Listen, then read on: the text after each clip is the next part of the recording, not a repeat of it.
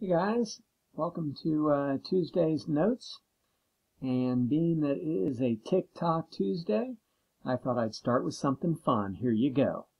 Aren't you the guy who tried to hurt me with the word goodbye, though it took some time to survive you, I'm better on the other side. Alright, hope everybody enjoyed that. I've got a few notes today. I guess we're going to get to them. Here we go.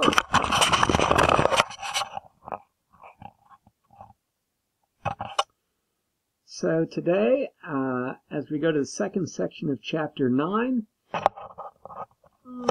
there we go, maybe. Our goal is to look at two things. First of all, when you have an inequality, what happens when the answer is all real numbers or no solution? And the main thing we're going to look at today is writing an inequality to represent a real situation.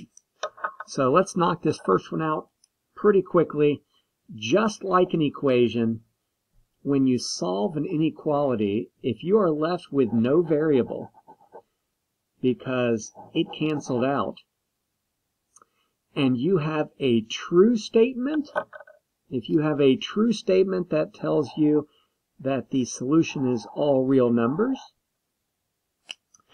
and if you are left with a false statement tells you there's no solutions.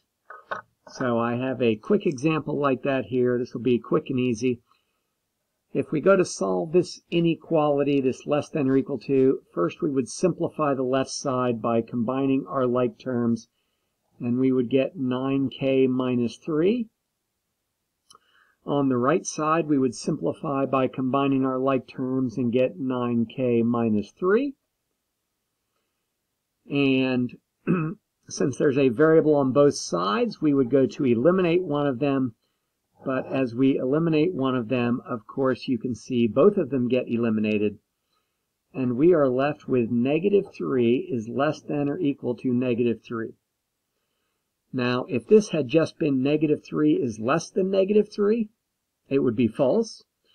But since it is less than or equal to, they are equal to each other. So this is a true statement, which means the answer is all real numbers to this inequality.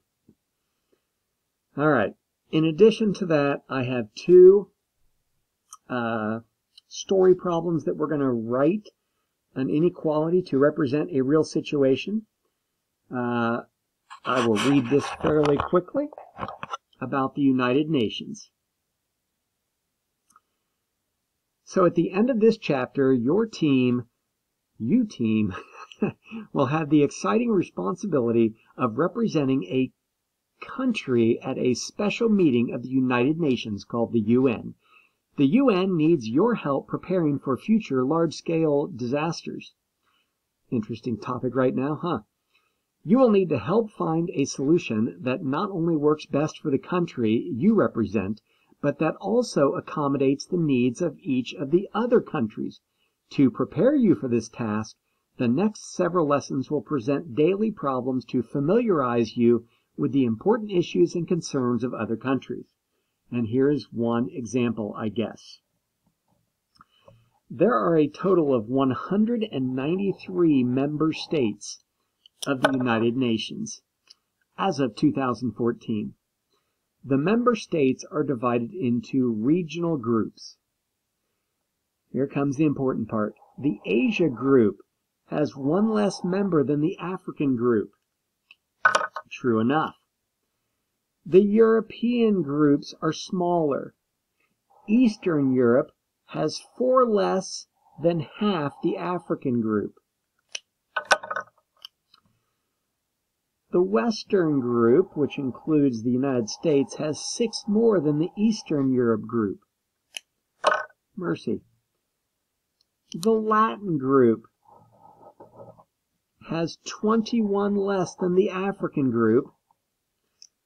And then one country, Kiribati, I guess, in the Central Pacific Ocean is in no region at all. We'll just do that. How many countries are in each of the 5 groups? All right, so what they really want us to do here is they want us to define a variable, and then we can represent all the unknown amounts using comparisons to that variable.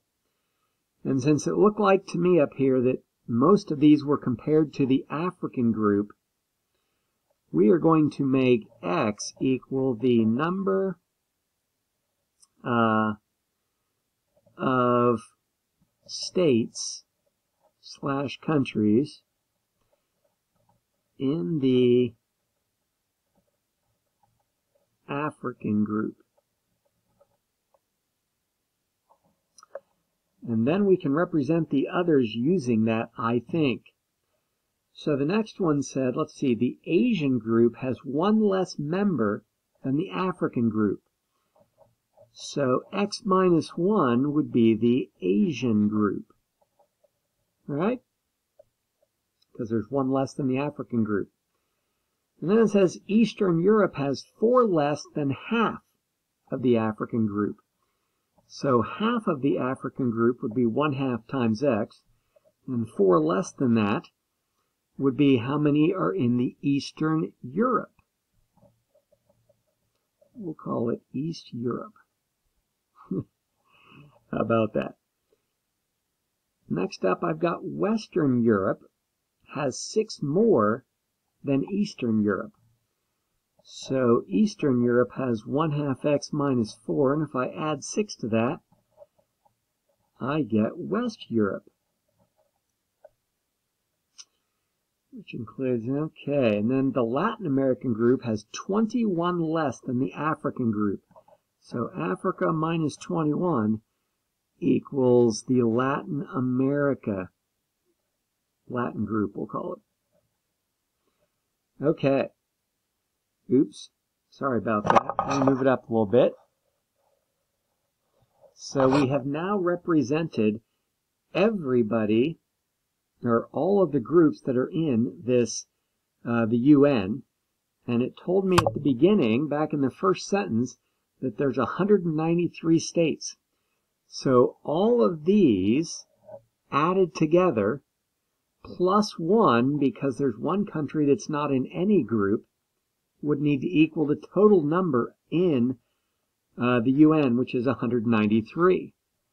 So I'd probably set something up like x plus x minus 1 plus 1/2 x minus 4 plus 1/2 x minus 4 plus 6 plus x minus 21 plus 1 equals 193. And I could go ahead and solve that for x, although I don't think any of you need me to help you solve that for x. Just add your like terms together and solve it, right? So I think that's enough of that one. The new thing here is, can you read the problem, represent all of the unknown amounts, and use them to set up an equation? We're going to do one more of these and call it a day. Okay, so this one, example 2, the nation of Cameroon plans to give flowering sata trees to other countries this year as a symbol of friendship. When asked how to decide which sata trees make good gifts, Cameroon's chief arborist explained, this is important, we plant sata trees when they are 6 centimeters tall, and they grow 9 centimeters every year. The trees only flower when they are taller than 150 centimeters. Well, it is very important that the trees Cameroon gives flower this year. It would be considered an insult to receive a tree that did not bloom. Luckily, Cameroon has many groves of sata trees from which to select its gifts. How old must the trees be so that they will flower this year? All right, well, they've told us up here, right, when they flower. They flower when they're 150 centimeters tall. So when will they be 150 centimeters tall? Let's see. It wants me to write and solve a mathematical sentence to determine how old the trees can be so that they will flower. So any trees that are over 150 centimeters will flower. How can I set that up? Let's see. They are 6 centimeters tall when they are planted, and they grow 9 centimeters each year. All right, so I think if I make X the number of years growing, then I can set up an inequality for when or what trees will flower. Let's see, I think my inequality would be 6 plus 9 each year. So 6 centimeters plus 9 centimeters times the amount of years it's been needs to be greater than, so this would be their height at any given time. And they need to be taller than 150. So I need this to be greater than 150. And if I solve this for X, I can figure out how many years the trees have to be, how old they have to be, so that when I give them away, they will flower. I would subtract 6 from both sides. Oops, I can subtract. And I would divide both sides by 9. Well, 144 divided by 9, that is 90, and 54, that is 16. Trees need to be greater than 16 years old if they're going to flower. So, greater than 16 years old. All right, but then we got this one more tidbit from the arborist. I almost forgot to tell you, when the trees become very old, they stop flowering. Make sure you choose trees that are no more than 240 centimeters tall. So they have put another inequality in here. We need the trees to be no more than 240. And another way of saying no more than is less than or equal. So I also need the height. We know what the height is. The height is 6 plus 9x. And we need that height to be less than or equal to 240. So I would solve this for x by subtracting 6 from both sides and getting 234. And then, of course, I would do 234 divided by 9. And I would get x is less than or equal to 26. All right. Last thing here, guys. Sorry about this. Since both parts A and B must be true, this would be considered an AND compound inequality. And as we saw yesterday, the answer could be written two different ways. We could write it as the two inequalities, x is greater than 16, and x is less than or equal to 26.